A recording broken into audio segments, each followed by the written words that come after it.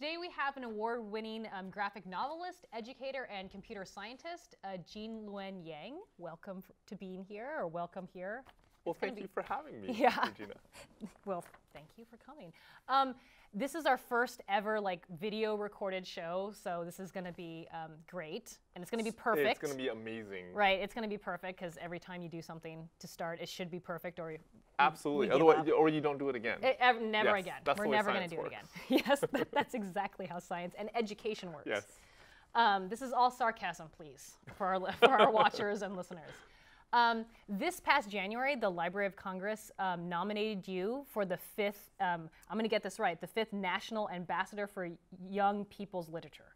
And it's a 2-year appointment, right? Yes. And we're going to come back to what that means. Okay. But it's a big deal, though. It was a crazy thing. Yeah. I got to fly out to Washington, D.C. with my wife. Yeah. Super fancy, all these fancy people in a room. They gave me a fancy medal. It was amazing. And did Obama pick you, President Obama, or was it? I was disappointed. Right. I was disappointed You're like, when where I found is that he? out. But it was almost as good. It was right. the Librarian of Congress. Right. So at the time it was a guy named David Mao, and then there was a crew of folks from the Children's Book Council. The previous National Ambassador was also on that. Okay. So awesome. They know President Obama. So by yeah, one degree. Somebody there has had a meal with President Obama. Right, right. So you're also the current writer for Superman on DC Comics, yes. which is amazing. And I'm geeking out right now. And your first ever, where you were the writer on issue 41, which I have here. Wow. Well, thank you for having it. No, well. Comics Place here in Bellingham, they just gave it to me because they're super nice. Because they didn't have any of your other books, and I was kind of sad. So they gave me this. So we're going to come back to being a writer for Superman. So again, welcome to being here. Thank you. First ever video. It's going to be great. But like I said before, you kind of know a lot of, well, I shouldn't say a lot about science. Maybe that's insulting. I don't know that much about science. But I was like a B minus student when I was going through college. So was I. Now PhD. That's what happens. That's awesome. But you know something about STEM, and you want to promote STEM in your new position, yes. right? Okay. Yes, that's part of the platform. Right. And we're going to come back. I really like you're saying that every ambassador has had this platform, and that's part of yours for this next 2 years. So we're going to come back to that. But before we do that, we always talk about on our podcast and now on our show here, we talk about background. And we talk about the first thing we want to talk about is how did you get into STEM? Because I know that you did major in computer science, right? Or was it computer engineering? It was computer. I think it was. I don't remember the exact title. It's all right. I think it was computer engineering. It changes up. I mean. Yeah. Yeah. Okay. So you did major in some sort of STEM, and I keep on saying STEM. So for our listeners and for our watchers, STEM is science, technology, engineering, and math. That's right. Right. So it's words, us in the business use. But I do also want to talk about your first two, or let's talk about your first one, your first graphic novel, and it really does talk about the Asian American experience. So I want to talk about these two things. So, sure. So whatever you'd like to start with, want to talk about computer science and your spark, how you got into that, or maybe talk about this. Well, I actually got into computer science and comics when I was in 5th grade. Oh, 5th grade was a big year for me, looking back. It was an eventful year. It absolutely was. It absolutely was. So in 5th grade, my mom bought me my first comic book. Okay. When I was a kid at local bookstores, they had these things called spinner racks. Do you remember that? Yes. Okay. Yes. So I don't think anyone under the age of 30 remembers that. Right. But I am over 30. You got me. There are these wireframe racks that would carry a month's worth of comics. Right. And then you could spin them so that you could see them all. Yeah. And one night, my mom took me to our local bookstore. I saw this issue of Marvel 2-in-1. Okay. It was starring The Thing and Rom the Space Knight. So as soon as I saw it, I just knew I needed to own it. Right. And I brought it up to Mom. I said, Mom, will you please buy this for me? She refused to buy it for me because she thought The Thing looked way too scary. Yeah. Instead, she bought me the latest. You're in 5th grade, though. I know. I have to be honest, though. If I look back, I was kind of a wimp. Especially when it came to monsters. So she had a point. Right. She definitely had a point. She made me. She knew you. She made me put that back, and she bought me the latest Superman comic. Okay. Which was it was like a DC Comics Presents. I don't know. I think it was in the 50s. Okay. It had Superman and the Atomic Knights in it. So that was the very first comic I bought. I like how she's like, Marvel, no, here's DC. Yeah, it's because of Superman, right? Like, right. she wouldn't have bought me Batman either. It's just because Superman is such a Boy Scout. He is. Yeah. He is. But he does have depth, and we're going to get back to that when because you're the writer now. I so agree. You know. I agree. I agree. Yeah. Actually, you know, when I was in 5th grade, I was not a big Superman fan. So so 5th grade. 5th grade. Started buying comics. Yeah. I also started making comics. I had this friend named Jeremy Kaniyoshi when I was in 5th grade. Okay. And we started making comics together. So we still brainstormed stories. I do. We lost touch, and then we reconnected through the magic of Facebook. Okay. So we just hung out. He lives in Hawaii. A couple years ago, we went out and hung out with him. It was fun. Oh no, you have to go to Hawaii. Super sad. Yeah. So sad to go to Hawaii. Right. So you're friends with his name one more time? Jeremy. Okay, Jeremy, and you both like love comics. We both loved comics. Yeah. I was a new comic book reader. He'd been reading for a really long time. In 5th grade? In 5th grade. He was like, when I was 2. Exactly. Like, when he learned how to read, that was the first thing he did, was he started buying comics. His mom was cool. Super, yeah. Exactly. Okay. Yeah, my parents were not so cool with me reading comics. Me neither. It took me a long time to get them to turn around. Right. So that's how I got into comics, 5th grade.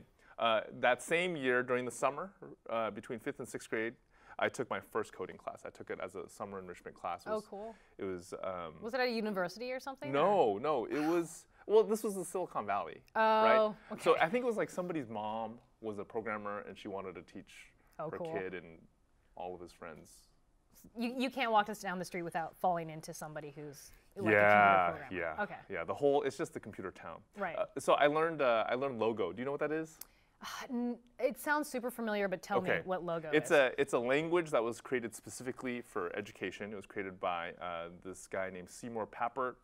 That sounds awesome. And do you know Seymour Papert? No, there's like an awesome name. There's a little cult around Seymour Papert because he's such a big deal. Is it like the Tesla cult, like the Nikola Tesla? Or a little bit really? Like wow. that. I don't think it's as big, but I'm trying to grow it. He's amazing. This dude is amazing. He was really into computers. He was also really into education. So he created this theory called constructionism about how you should teach kids. And then he created this language. He created it with a team. There's another guy named Wally Ferzig, I think you pronounce his last name. And what year was this about? Solomon. This was like 60s, I think. Okay. So the whole point of the reason why Logo is awesome is that there's this little turtle. Okay. Right, and it looks like a triangle because it was the 80s, and you just can draw a turtle with the graphics that they had back then. But what you would do with Logos, you would give this turtle commands, and it would just go around the screen and draw stuff. That is the coolest thing ever. It was amazing because I was always into art, right? So what that computer programming class was all about was making art. It was about making art by coding. I do like your thing about Logo, this idea of this little thing that was like a turtle. Was that the origin of your love for turtles? No, turtles just keep showing up, but they're totally unrelated. That's weird, though. Yeah, it's a little weird. It's a little weird that it keeps coming back. The whole turtle thing, actually. So just to reference for our viewers and our listeners, what I'm referencing is The Shadow Hero, which is this wonderful book. This is the first thing I read a couple days ago. Thank and you. I was just like, this is amazing. And it's the first Asian American superhero called the Green Turtle, and it was just a great story. Thank you. Yeah, thank you. no. Well, the Green Turtle's not my invention, right? Right. So he's this but this old is your character. reinterpretation. Yeah. It's Sunny and I bringing back this old character that nobody remembers. Yeah, For sure. Well, so do you want to tell us? Maybe we can go back to this idea of how you kind of maybe growing up, and we can come back to the Green Turtle and this book, because I really like this story, and I could identify with definitely both of these stories. So maybe let's just start with the Green Turtle. So you said that this is a comic, or derived from a comic from the 1940s, right? You can tell us a little bit about that. Sure. In the 1940s, there was this cartoonist. His name was Chu Hing, one of the first Asian Americans to work in the American comic book industry. Right. And the 1940s, like, we call that the golden age of comics, because that was when comic books, especially superhero comics, first became like this mass medium, right? And people were getting crazy rich off of it. Like there was Superman debuted around that time, Batman debuted around that time. There were these international sensations. There was also like Captain Marvel, Shazam was also around that time. Yeah. And it's hard to believe now, but back then he was actually on the same level as Superman. You know, he was just as popular. If you watch Batman Brave and the Bold now, which is a new animated series, he's in that. Yeah, and he's also in amazing Young in Justice, that. is he? I don't remember, but yeah. I think he's cool. I love him. I think he's like a total fantasy character. In any case, golden age of American superhero comics, and all these publishers were just popping up and throwing characters out at the public. Yeah. Because people wanted to find the next Batman or Superman. So this was the environment that it was in, right? And Chu Hing, this Chinese American cartoonist, was working for this really small company called Rural Home that only lasted a couple of years. Rural Home asked him to create a character, like a superhero character. So he does. He creates the Green Turtle. The rumor about the Green Turtle is that Chu wanted him to be a Chinese American, like he himself was. I love that story in the back. But his publishers wouldn't let him do it. Right. Because, it's 1944. Yeah. They just didn't think it would sell. Well, you know? They're having problems now, right, with making Superman Afro-Latino. You know, and anyway, continue. Yeah, exactly. So it's kind of weird, right? We're like almost a decade, 70 years later, and it's still a problem. It's kind of crazy. Yeah. And anyways, in any case, so his publishers wouldn't let him do it. Chu reacts in this really passive-aggressive way. Yeah, I love it. So I want to show this picture to everyone. He is a cartoonist, and that's what we do. So here's a picture. I don't know if we can get that, like zoom in. I don't know. Where's the zoom camera? I don't know how to do this. But there it is. Right here, and you say that he never draws, here's the Green Turtle right here, he never draws the green Turtle face on. Like, you can never see his face, really. Yeah. Which is crazy, so people can still believe maybe that he's Asian American. Exactly. I love it. That's the theory. Yeah. That's the theory. Because when you look at the pages, you just don't see superhero comics drawn like that, right? Where you only see the character's back, or if he's turned towards you, like something's covering his face. Right. You know, and not just the mask, but like a shadow. Yeah, like a shadow, or like his arm, like he'll be punching and his arm will be in the way. and the rumor is that he did it because he wanted to be able to imagine his character as he intended, as an Asian American. Right. We don't know if that's true. Like, the Green Turtle only lasts 5 issues. Right. He's the lead feature in Blazing Comics. Okay. Which you can get for super cheap at comic book conventions. I got all 5 issues. All 5 issues. Yeah, and they were all under like $50. It was crazy. For comics that old, it's kind of crazy. Yeah, that is crazy. Yeah. So we have to take a break, but when we come back, I want to talk about the reimagining of the story and kind of like how the parents are portrayed, and also kind of the linking between not being a perfect Asian American, which is definitely a theme here, and I just absolutely love it, because I'm not a perfect Asian American. All right, we'll take a break.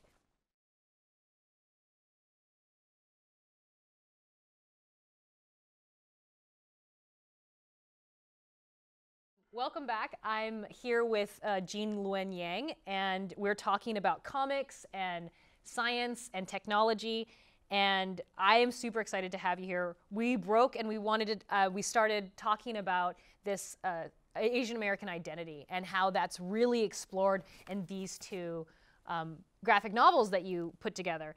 I want to talk about the first one, American Born Chinese. It's award-winning. I know, because of the sticker, the sticker right here.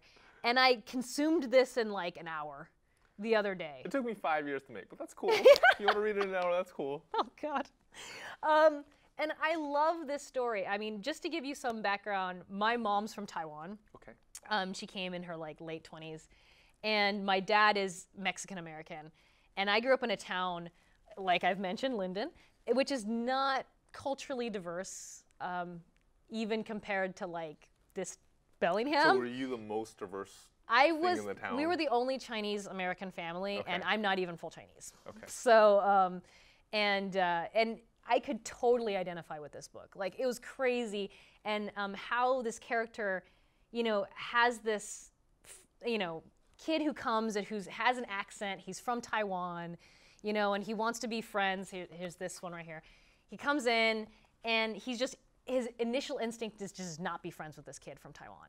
And I could totally identify with that, right? 'Cause I don't even speak Chinese, right? And everyone assumed I did, and I would just be like, I need to distance myself from anything like that. So where did this all come from? Is this personal, or is this just like friends of yours? That's definitely a personal book. It's fiction, but I pulled heavily from my own life to make that book. Yeah. When I was in 4th grade, this kid came from Taiwan to our school, and he was a 3rd grader. Yeah. And our teachers were so insistent on us being friends. Yeah. And I just remember I didn't even have like a logical thought behind it. I just remember being like repulsed. Exactly. From the depths of my heart, I really just wanted to get away from this kid. You know, he'd follow me around. he didn't speak English very well, so he's following me around speaking in Mandarin. Yeah. And do you know Mandarin? I do, but I wouldn't speak it. Yeah. Right? I definitely wouldn't speak it at school. Yeah. And then finally, you know, my best friend and I, we ended up like throwing tan bark at him to get him away from us. Do you know what tan bark is? I don't know if they have it up here. It's the stuff in the it's like in the playground. Little bits of wood. Right, yeah. Which is really a cruel thing to do, right? Terrible. Throwing little bits of wood. And now when I think about what he must have gone through, right? That was his first week in America. You know, he must have been really happy to see this other Chinese kid at school, and this other Chinese kid ends the week by throwing bits of wood at him. I don't want to make myself out as a saint. I wasn't a total. I mean, I didn't totally turn around. I didn't know any Chinese. I refused to learn. Do you know any Chinese now? I took some here at Western Washington University in college, but I didn't want to learn Spanish because I was half Mexican and I was kind of ashamed to tell people that I was too. So I mean, like there was a lot of self-hate, but I mean there was some turnaround. It took a long time. It took like late 20s. I just think that's part of growing up, right? Yeah. Especially if you grew up in a situation where you were part of a minority, right? Or you were the minority, or you're the minority. You just go through, and I don't even think you would be able to articulate the self-hate when you're actually feeling it. Right. It's just you know that you're not part of the group. You know that you're different, and then you have to at some point become comfortable with that. You have to accept that. Which is the end of this book. Yeah, I guess so. I don't know spoilers, but that's basically the end I of feel this like book. that, making that book was part of my catharsis. It was part of my process of accepting. Right. And how old are you when you? I mean, if I can ask. I finished that book when I was in my early 30s. Right. It was a long time. I think I came to that conclusion in my like late 20s, early 30s too. I want to go back to maybe science and how like so when you're in college and you're like, were you still a computer scientist when you were writing this? Yeah, you know, so right after I graduated from college, I took a job as a computer programmer for a couple of years. And then I left that job and I became a high school teacher. I taught computer science. So I taught AP computer science. I taught introductory computer science. And did that for a really long time. So when I was working on that book, I was actually teaching computer science. So like, so when you're teaching computer science and you're thinking about like, I think where we grew up and stuff, I think a theme with computer science and also with your graphic novels is this idea of the model minority, you know, and this idea that, you know, Chinese or Asians, you know, really North Asians are really, really good at science and we're really smart and we're perfect and we're like, you know, we never get into trouble. And like, did you see that at all when you were teaching or when you were going through school or when you were writing these books? I mean, as a student, I definitely felt that pressure. Yeah. And I think the whole model minority, that whole myth of the model minority really comes out of immigration patterns, right? Like my parents came over in the 70s, around that time. If you were really good, if you were living in Asia and you were really good at math or science, you were encouraged to come to the United States. Right. So of course, if you get like all the kids that are good students in that one particular area, you bring it over. It totally is a selection bias. Yeah. It totally is, right? And out of that came this model minority thing. Right. I don't think that existed. If you go back to like the 40s or 30s, and like the gold rush too. Yeah, and you look at the Chinese communities that were you know, in San Francisco at the time. I don't think those same stereotypes existed for those communities. It's so strange because I mean we in Seattle have these histories of the International District and like crime and all this stuff that happened, and it's so crazy how quickly that was like kind of covered by like you know, Microsoft and Google and these selection bias that you have. Yeah. And it's so crazy to me. And there's some, I mean, do you know who Ronald Takaki is? He was a professor, an Asian American Studies professor at UC Berkeley. Okay. So I was privileged enough to sit in on one of his lectures. He's the one that really examines this model minority, you know, thing, and he talks about when did it start? Like, yeah, when did it start and who's it for? Like a model for who? You know, and what he argues is that really Asian Americans in a lot of ways are being used by American society almost against other minority groups. It is. It's like a divide and conquer thing. I mean, it kind of is, yeah. Like I said, I'm being part of two minorities, you know, Hispanic and Asian. You kind of see this dynamic happen, and you see a lot of stuff in STEM. We're trying to get more underrepresented minorities, but Asians aren't included in that. Yeah. But you have to be careful because what about people from Laos? What about people from Cambodia who have, you know, also huge struggle and not the same statistics of success as like Chinese Americans. Or even other parts of China. Right, exactly right. Or like the Uyghur regions. Yeah. So, yeah, it's really, really interesting. But what we were talking about in the break is that I really, really love how your character isn't perfect. Like we said, we had this self-hate. We did these terrible things, right? And the same with the shadow hero. His mother is not perfect, but she's still lovable, you know? And I want to live in a world where we can be people of color and not be perfect, right? Yeah. It's really hard in media. Or I think it's more just to be three-dimensional, you know? Yeah. I think when I was growing up, at least, it was very difficult to find three-dimensional characters, three-dimensional Asian American characters in any of the stories that I read or any of the stories that I watched on television. Right. G.I. Joe might have been the one exception. There were a couple of G.I. Joe characters, both on the good guy side and the bad guy side, who were three-dimensional. And the reason why was because most of those episodes were written by this Japanese-American writer. So he was very cognizant of this guy named Luen Yang. Cool. Yeah, you should check him out. He's awesome. I should know more. But we were talking about complex characters in the DC universe, so we can get to your Superman writing. I think Superman is more complex than people give him credit for. And Harley, we were talking about like Batman villains. There's a lot of villains in the Batman universe that are they're straddling, right? I mean, Catwoman is very much not good, but not all bad. And it's great to actually have these complex characters. So tell me more about Superman and how you write him, and how is he different from like the movies and like the old trope? I think the superhero genre has a lot of overlap with the immigrant experience. You know, the creators of Superman and Batman too. Yeah. And pretty much every other superhero out there. He's an international immigrant. Yeah. I mean, they were children of immigrants. They were these children of these poor Jewish immigrants from Europe. Right. And I think they really embedded a lot of their experience into this character. So this whole idea of having to negotiate two different identities and two different names, two different sets of expectations, that's just something that the kids of immigrants have to deal with on a daily basis. Right. So when I grew up, I had one name at home and another one at school, spoke one language at home and another one at school, had two different sets of expectations. And unconsciously or not, I think that's part of the reason why I was drawn to superheroes as a kid, is that I saw that same dual identity play out in these comics. Right. You know? Well, and they were saying that these dual identities are okay and even necessary. Yeah. Like I was like, oh, that they're it's good okay. For the world. Right? Yeah. No, I loved that. No, but so how are you writing Superman then? How is the way you write him like similar to the old ones, or maybe more like the uncle? Like, how are you writing it? Well, first, I'm working as part of a team. So Superman is popular enough now that he's in 4 different books. So there's Superman, which I write. There's Action Comics. This is this Superman right here. Yeah, that's the one I write. First and then there's Action Comics. There's Superman, Wonder Woman, and Batman, Superman.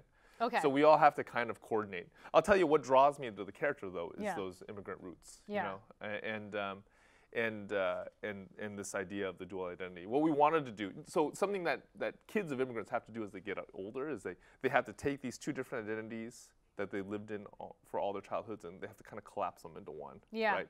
Yeah. And that's what we forced Superman to do as well. In the first storyline, this new villain who's kind of like an evil version of Facebook, and we can debate. Yes, yeah. We can debate whether you need an evil version of Facebook. I was wondering who was on his phone. Somebody's talking to Superman. I'm like, I don't know who this person is. That's right. So he's like an evil version of Facebook. He leads to Superman's secret identity being exposed. So he's forced to integrate.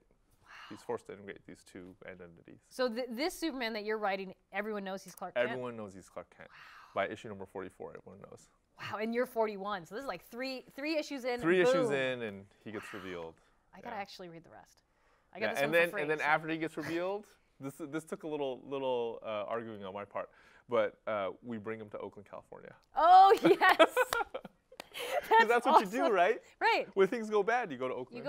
I hear Oakland's getting really nice though. Oakland is getting really nice. It's gentrifying. Yeah, That's what I hear. Yeah. We're gonna take a break, and when we come back, I want to talk about your new appointment, how we're going to integrate all this stuff, this cool stuff we've been talking about, and actually get people interested in STEM. Awesome. Awesome.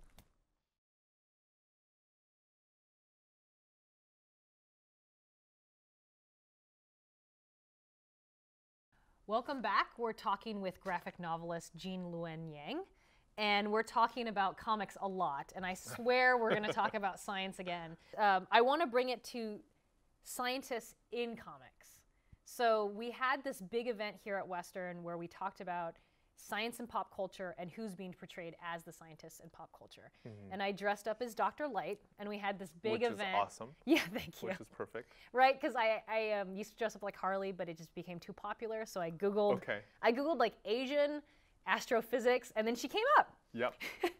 I think she would be the only one to come up, right? Yeah, she was the Did anyone else come up? No. Okay. No. In comics, no.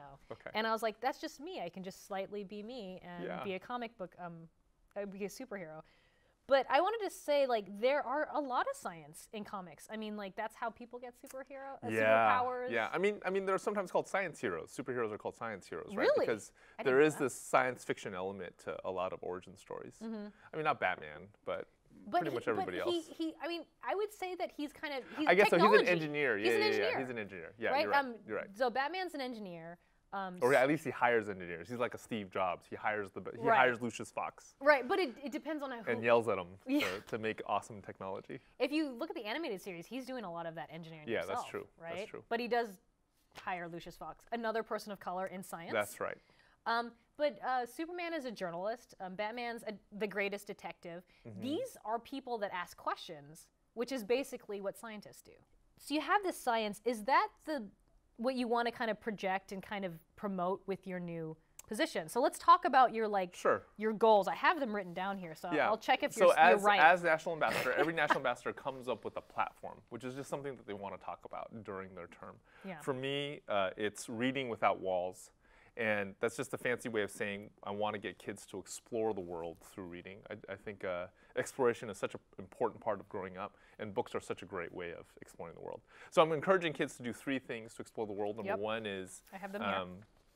To read books about people who are different from them, so people who look different from them or live differently from them.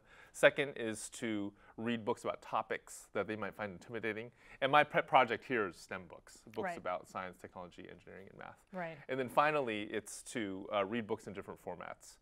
When I was a kid, I had this friend who was a huge science fiction geek, and he totally looked down his nose at comics, right? He just would never touch a graphic novel in his life. Yeah. So to a kid like that, I would want him to try a graphic novel. Right. But now I meet kids that are the exact opposite, right, that only read graphic novels. And to those kids, I really want them to explore some prose or some, books in verse or something. Right. Well, I think, there's even ways that you can even trick them. This sounds weird, but you can even trick them. I think, like, for instance, I am a giant Avatar: The Last Airbender fan. I mean, like, when it came out, I was in grad school, and I love this comic, and it's very mystical, and there's a lot of magic in it. Yeah. But there's, like, hidden inside this story, and you're actually the writer for the comic, right? Which I think you're, like, the coolest now. Hidden in there is Sokka, this character right here. I don't know if you can see that. He doesn't have any powers. He doesn't have any bending. He doesn't have any magic. And he's an engineer. He is. He totally is. He draws designs of machines, and he gets them made. Right. Yeah, he's awesome. And he talks about science a lot in the series. He talks about science a lot. Yeah. And I feel like there are ways you can just kind of, I don't know. I don't want to say trick, but insert these things. I think there's something about, like, the stories we tell color certain professions, right? And I think that one of the things that we're seeing now is that scientists and nerds and people and, like, geeks are kind of emerging as a cool class. We are cool. And the reason why that's happening, in part, is because they're showing up as heroes in the stories that we read. Right. Yeah. Like, you can be a nerd and you don't have to look like, the NASA engineers from 1950. Yeah. Like, or like 20-year-old Bill Gates. You don't have to look like that, right? Exactly. You can look like me. You can look like Barry Allen. You can look like Cisco. But you also do this comic called Secret Coders. Can you tell us about that? Secret Coders is a series of graphic novel series. There'll be 6 books in all, and I'm super excited about this book. Yeah, I went to your website. So it's secret-coders.com. Yes. Yeah. Yeah, it's a book that I've thought about for a really long time. It's a book that teaches kids the fundamentals of computer science through Logo, through that language that we talked about earlier. Awesome. You just dug it up from the grave and like resurrected it. Well, there's a reason why I wanted to do Logo. Okay. And it's because I wanted to draw the parallel between coding and magic. So in magic, like in Harry Potter, usually, you speak these words that sound like they're out of some dead language, and then something magic happens, something amazing happens. It's called Latin. And I think code. Yeah, it's called Latin. And I think coding is the same way. You speak these words that seem kind of weird, and then something amazing happens. Right. So I wanted that parallel. And I thought one way to draw that parallel was to use a language that's kind of dead, that's on the dead side. Right, and kind of mystical. And a little bit mystical, yeah. I love it. And these kids in this new series go to a school and they're solving mysteries. Yeah, so it is kind of mystical and magic. Yeah, well, I only handle the writing. The drawing is handled by this guy named Mike Holmes, who's amazingly talented. He used to work on the Adventure Time comic before he started working with me. Which is very popular here on campus. And what we're doing in the book is I want to structure every chapter to kind of be like one of my lessons. I started thinking about this book when I was teaching computer science, and I used to teach in this really visual way. I ended up drawing a lot on the board. And I always thought, man, a lot of these lessons would really work well as comics. So each of these chapters, it starts off with a little bit of review of an old concept. Then I introduce something new. And then I give them an exercise to solve on their own. So that's how I ran my lectures, right? I would do a little bit of review. I'd introduce a new concept. Right. I'd end the lecture with something that they would work on their own to see if they understood the concept. So do you still teach a little bit, or are you kind of teaching through this comic right now? Well, right now, for STEM at least, I'm only teaching through the comic. I am still teaching creative writing. I teach through the MFA program at Hamlin University. It's an online program, so I do it from home. Okay, so do you ever throw in a little bit of computer science just to like challenge them? I think that there's a lot of overlap between computer science and telling stories. Well, and creative writing, you have to be creative to write a really nice program. My programs in computer science were awful, so they were long. I bet they were kind of awesome. No, I bet they're kind of awesome. They weren't. But I mean, it's the same kind. Like when you're working on a comic, what you have to do is you have to take a story that's generally kind of vague in your head, right? It starts off as kind of vague in your head. It's kind of big and sprawling, and you have to break it up into these discrete components. Like first into chapters, and then into panels. Right. And in computer science, it's the same skill, thing. right? You take an idea that's kind of vague, and you break it into modules. Exactly. And then those modules into lines of code. Wow. No, I love this. I love this. So I really hope this takes off. I'm actually going to read this with my daughter because I would love for her to understand this. That'd and I would actually love to learn how to code. So what's then next for this ambassadorship? It just started. So what's your plan like after the ambassadorship? What do you want to do? Do you want to still do STEM stuff, or are you going to kind of go off into? Well, I have, so we just finished writing and drawing the 3rd volume of Secret Coders. We have 3 more of those to do. Okay. I'm also working on the next book that I'm both writing and drawing. Okay. And that'll be my first nonfiction book. It's about basketball. Awesome. I followed a high school basketball team for a season. And really? I'm doing a book about them. That's awesome. We have to wrap up. This has been like an awesome conversation. Hopefully we can maybe continue it offline and nobody gets to see it. But I do want to thank you for coming, and I think you're doing wonderful work. Thank you. Thank you, Regina. This was fun. It was great. I think so too. This is our first time. Watchers and listeners, you can tell us how this turned out, and if it was a disaster, let me know, because I need those negative thoughts. No, I'm just joking. I think it went great. Thank you so much. Thank you. And I'm going to shake your hand like an adult. Awesome. Okay.